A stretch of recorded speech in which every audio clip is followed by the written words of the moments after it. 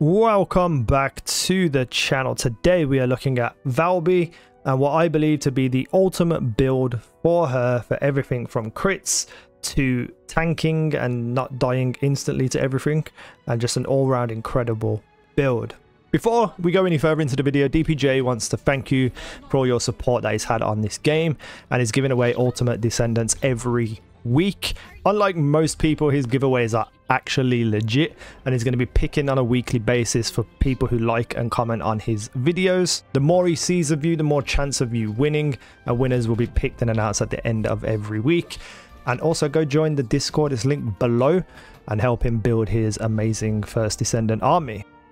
So firstly, what is supply moisture? Now I made a video about how to get this earlier on the channel, so if you haven't seen that, go and check it out. It is a bit of a grind and a farm, but trust me, if you're going to play Valby or Ultimate Valby, might still be the best Transcendent mod, even with the ones that are coming with Ultimate Valby. So while on water, increase skill, critical hit rates, skill duration, and firearm attribute trigger rate. However, there's also a kind of hidden buff as well for firearm critical hit rate increase of 20%. Now this is a flat 20%, so if I go into my Thunder Cage for instance here, you can see that I'm at a 30.7%. that's base plus a mod that increases that rate. But if I stand on water, you can see now that the critical hit rate goes up to 61%. That is also the base plus the 20% of supply moisture, and then the modifier of the other module to get it to 61.4%. That means you are going to be hitting a hell of a lot of criticals with a weapon. And then if you have a weapon like the Thunder Cage or anything that's built into precision crit damage, this is going to just work for you. So if I run up here and I shoot this Annihilator, you can see that my crits are around about 417,000 and a 220,000 to the precision points. Now you can see how often they are popping, still pretty good. But when I stand in water, now you're going to see them pop a hell of a lot more. All those 417,000, it's like double, maybe triple the amount of chance that I'm getting. Even though it's like a 30% increase, it just feels like I'm getting like an 80% increase, which is just diabolical for damage. It's just beautiful, and that is to do with supply moisture. So I tried to build around the hit rate of a weapon, the crit spots and stuff, but also I want her abilities to do good damage as well. And supply moisture also plays into that, because you obviously get the critical hit rate of your actual skill as well, and a longer skill duration. Now Valby's free, which is called cleanup, is her main move. It's a non-attribute dimension, and essentially what happens is you leave a trail of water behind you that damages enemies often. Now I'm doing about 100,000 on these enemies and a 384,000 crits, and you can see that the crits are happening quite often anyway, and the skill is also lasting fairly long, and that's because I have all of the mods on that we're going to talk about. Now it's starting to disappear. However, with supply moisture, if I threw out like one of these for instance, and then threw out the cleanup, you should see more crits happening more often, because now I'm standing in water. So I hit them with the original water, stood in that water while I activated cleanup, and then everything I spread with cleanup does more crit damage. You can see just the pure amounts of, damage that I'm doing, and it's going to last longer because I'm standing on that water. So if I was to do this again and hit them all and then stand in the water and activate cleanup, you're going to see those crits happening. But the reason why this is so good is because then I can also use my firearm while standing in water and get potentially more crits if I can aim for the head. I'm actually not hitting the head very often. So you can see the sheer amount of damage that I'm putting out just by activating two skills and standing in the water, making it last longer, do more damage, more crit damage over time, and also then firearm damage. Utterly insane. So how does this work? So her moves, specifically the two that I used, are non-attribute and dimension. The plop, which forms a big puddle but also causes knockdown, so it's a really good opener, especially with bigger enemies and shields and stuff. And then clean up to kind of put damage down over time.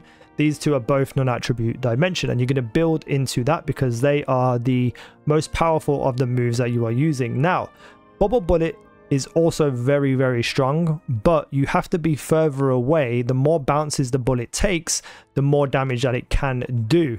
The problem is that when you're on any kind of incline, I completely missed, that did like 450,000. If you're on an incline, the bullet will not travel straight. It will bounce off and go in just varying other directions. So because you are using cleanup on top of enemies and you're very close to them, throwing out a bubble bullet is only going to do a certain amount of damage, like 183,000. It's still good and still viable because you're going to be in here anyway. You might as well throw it out. It costs a bit of MP, but you might as well throw it out. So it's still a very, very good move. However, it really benefits from being at range, but in the terrain of this game, the bullet will just bounce off in any direction it wants to go. So that's why I haven't built into it. However, Ultimate Valby will be having a Transcendent mod, which actually changes this into pretty much a straight fight, like a fireball. It will just go forward in a straight line and hit enemies. So building into non-attribute fusion might actually be able to do some serious damage with Ultimate Valby. But however, for now, we are looking at non-attribute dimension. Her other move, Laundry Bomb, is also fusion. Very good move. I don't use it very often because I'm focusing on AoE and damage over time, but it's still a very good move for crowd control. That is also fusion. So if you was to build into fusion, you would use this to activate the bubble, to suck people in, to then throw the bubble bullet at them to do damage. So that is the other route you should be taking with Valby. However, this for me right now is the best build. Non-attribute dimension around cleanup and plop plop. So let's have a look at those modules. Now I have mid-air maneuvering. I just love this perk, but I also have a socket here. So that socket gives me extra capacity, and now I have 85 out of 85 capacity, because whenever you increase the mid-air maneuvering, it adds it onto your capacity. So with, you know, mastery rank, using an energy activator and this, I have pretty much the maximum amount of module capacity in the game, other than getting more mastery ranks, which is fairly impossible right now. We have supply moisture, obviously. I've enhanced this to bring it down to costing only 4. So very, very good and useful Transcendent mod, which is actually cheaper than most Transcendent mods when you actually enhance them. So I love it. Now we look into everything else. I'm going to start with HP. Increased HP by 218% and HP collector. Now this isn't the best, most powerful, destructive build, but I want to survive. I want survivability. So having increased HP gives me more HP, obviously, and more defense. But HP collector, when maxed out, will give me 9% recovery of HP on an enemy kill every 2 seconds. So because I'm getting close up to enemies and I'm using cleanup, I do take some damage. I'm a bit squishy. These two are going to keep me alive for a lot longer. I rarely die on Valby when I'm doing any kind of content, so very happy with picking these two. So we have some typical mods here. So skill insight for critical hit rate plus 115%, fully maxed out with a socket. And we have skill extension, skill duration plus 36.5%. This makes the water last longer on varying different moves. More water, more ticks, more damage. Supply moisture allows me to stand in it to get more damage off my gun. So this is very, very useful. I then have got emergency measures, but not fully upgraded, because I don't want to put another module slot on Valby yet, in case I want to use like a defensive protection mod against a void intercept mission. So I need this clear to be able to have the choice of moving things around. But if I was to put this up, I'd be doing even more damage. However, I'm doing good enough damage. Skill crit hit rate plus 32% and skill critical hit damage plus 13%. Nimble fingers, because you want those cooldowns to be as low as possible so that you can keep throwing out cleanup and other moves. As long as you've got the MP, you will pretty much be able to cycle through all of your abilities without ever having to stop. Skill concentration for skill crit hit damage of 115%. So this obviously goes hand in hand with the skill insight. These are going to give you massive buffs to your eventual damage. But we have front lines for more skill crit hit damage, 64%. Then we look at the non-attribute specialist and dimension specialist. So this improves dimension skill power by 76%, and this is 81% for non-attribute skill power. Now there is one mod you can change here to make your cleanup do more critical damage. However, I choose not to use it because it will affect how bubble bullet works and the damage that can actually do. And that would be Dimension Master. So if I put Dimension Master on, you can see that when I use this on the cleanup, it will do slightly more damage than it was doing before.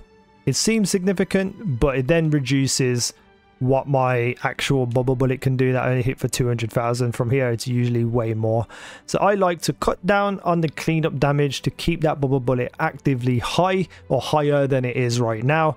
But you can, if you want to have full damage on cleanup, put on Dimension Master. However, not for me. As for her reactor, you want to go with a materialized phase reactor. I go with the thunder cage because obviously I'm using that thunder cage to stand in the water and do more damage with supply moisture. It gives me non-attribute and dimension, which is what I'm looking for. And then for the intrinsic perks, you want something that increases dimension or non-attribute skill, so you're doing more damage. But I also got one with skill cooldown. It's only a blue version of it, but you know, to get that slightly bit of improvement to skill cooldown is very useful. I'm probably going to go out and try and farm this reactor to get better versions of the rolls for the intrinsic perks, get them gold and stuff like that. But for right now, this will do. But I know I could probably put out more damage if I was to get better rolls on that. And that's it. That's the build from, in my opinion, the all-round incredible Ultimate Valby build for normal Valby anyway.